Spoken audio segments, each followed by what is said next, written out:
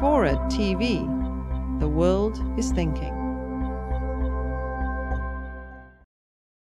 I wouldn't name anything that I believe a computer will never be able to do. This becomes a sort of philosophical question. Right now, we're at a point in history where there are some things that computers don't do very well.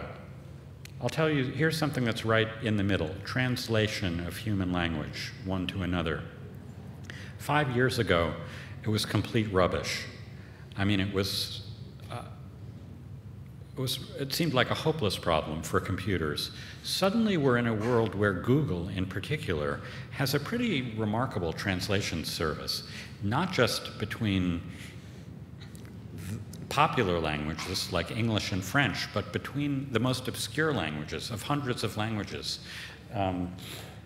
If you've used it, you know that on the one hand, it's surprisingly good, and on the other hand, it's surprisingly bad. I mean, it's comically bad.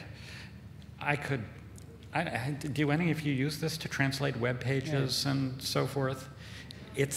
What's remarkable about it is it's not just a computer that's doing the translating, it's also kind of collective human knowledge that's being assembled by the computer. Google is very cleverly keeping track of everything people type and everything they read, and using that to feed the ability of their translation service. This is becoming a long-winded answer. Right now, computers can't write poetry that's worth anything, can't compose music. Did people here follow this wacky thing on TV earlier in the year where the IBM computer called Watson was playing the TV quiz game Jeopardy? Yeah, we broadcast that. Yeah. Well, that was a sort of, at least it was billed as an artificial intelligence touchstone, partly because the syntax of the Jeopardy questions is so complicated. And on the one hand, the computer had access to all of the facts, and on the other hand, it still couldn't always quite work out what the question was. Yeah. It beat the human beings because it could press the buzzer so fast.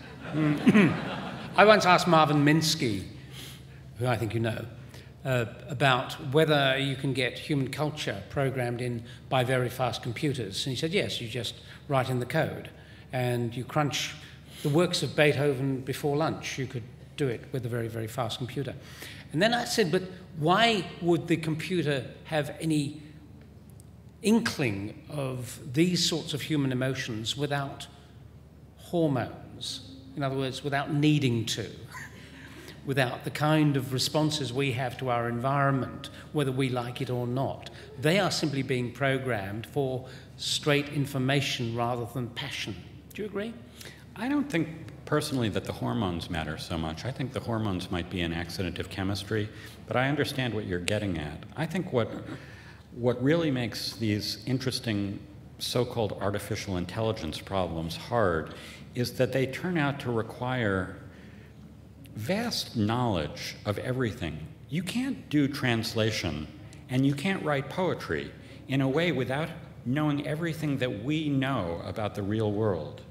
You know, that toast goes into toasters and turns brown. I mean, just facts of everyday life all connect with one another.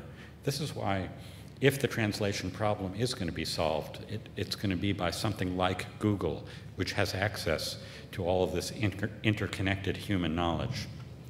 Where the passion comes from and the emotion, well, that's a harder question, but I'm not personally persuaded that it's something that won't exist in machine form someday.